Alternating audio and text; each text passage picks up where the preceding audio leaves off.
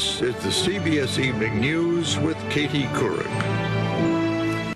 The casualty count from the wars in Iraq and Afghanistan continues to climb.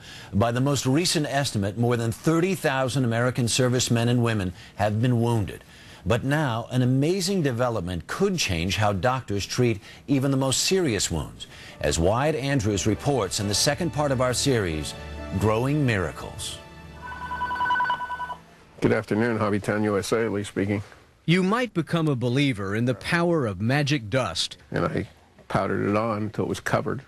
When you see how a special powder regrew the tip of Lee Spivak's finger. I put it through the back of the airplane. The half-inch he sliced off in the propeller of a hobby shop airplane. Your finger grew back flesh, vessels, and nail. 4 weeks. In 4 weeks. Right.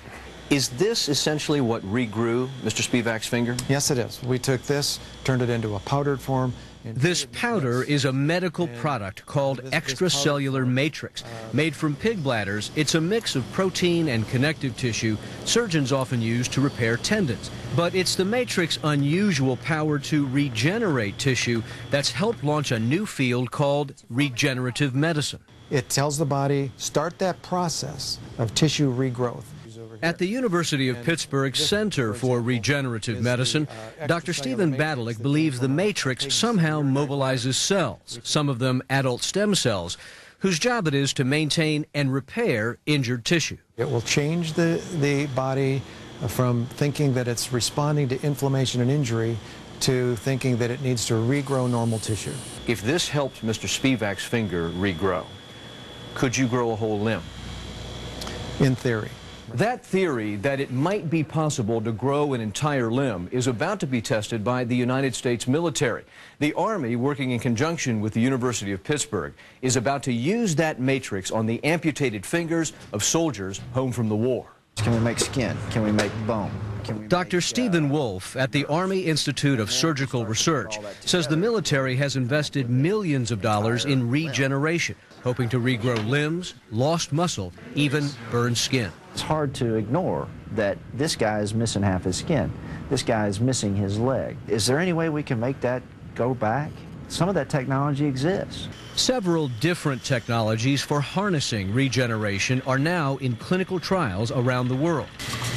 This machine, being tested in Germany, sprays a burned patient's own cells onto a burn, signaling the skin to regrow. You could fashion this into a tube like this. Dr. Badalik is about to implant matrix material shaped like an esophagus into patients with throat cancer. So we fully expect that this material will cause the body to reform normal esophageal tissue. Some of the most advanced tests involve the heart. This patch of material is being put on like a Band-Aid to regenerate tissue damaged by a heart attack. Injecting one. And here, patient Mary Beth Babo is getting her own adult stem cells injected into her heart in hopes of growing new arteries. Her surgeon is Dr. Jun Lee. It's actually, if you will, what we would consider the holy grail of our field for coronary artery disease. The holy grail, because if stem cells can regrow arteries, there's less need for surgery. If people don't have to go through that, this would be the way to go if it works. This is only 2.5 years old. Lee Spivak jokes he's got a 69-year-old body and a 2-year-old fingertip. But his fingertip has researchers imagining a time when regrown limbs replace prosthetics, when regrown tissues replace surgery, when the body does its healing with cells from within. Wyatt Andrews, CBS News, Pittsburgh.